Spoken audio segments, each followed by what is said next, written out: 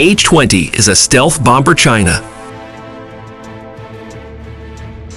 China's emerging B-2 copycat H-20 stealth bomber is expected to introduce an entirely new sphere of threat dynamics to the U.S.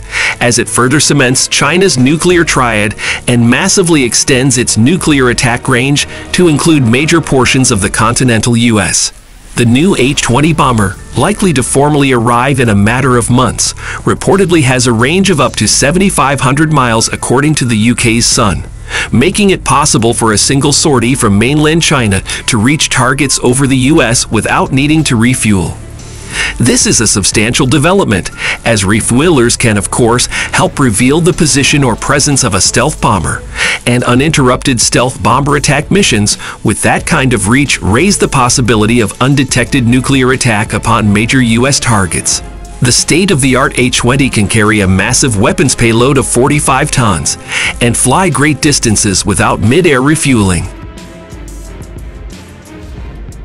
While the exact composition of its stealth properties or radar signature reducing technologies may not be fully known, available photos and renderings reveal an aircraft which one could say seems in some respects to be indistinguishable from a US B-2. There is nothing surprising about this, given China's well-known and well-documented habit of stealing or copying US weapons designs.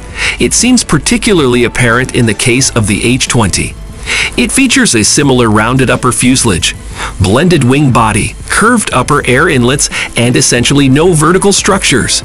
There appears to be a fair amount of evidence, simply available to the naked eye, to demonstrate China's overt copycat maneuver. While this mission likely required refueling, it does speak to the merits and tactical advantages of long-endurance bombing.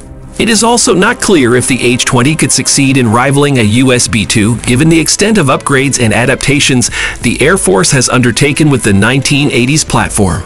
The B-2 will soon have air defense evading defensive management system sensors, a 1,000-fold faster computer processor and weapons upgrades to include an ability to drop the B-61 Mod 12 nuclear bomb.